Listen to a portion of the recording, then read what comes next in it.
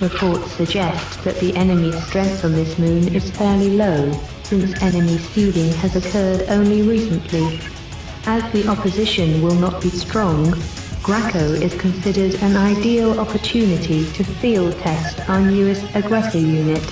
This unit has been created by our technicians on the homeworld, using various reports and designs gathered during espionage missions, and is codenamed an enemy mining field that is feeding the expansion of other enemy bases on Greco has been pinpointed for the test. Not only will this test the strength of the new unit, it will considerably weaken the enemy's growth on Greco. This unit will be escorted by a minimal backup squad. Message ends.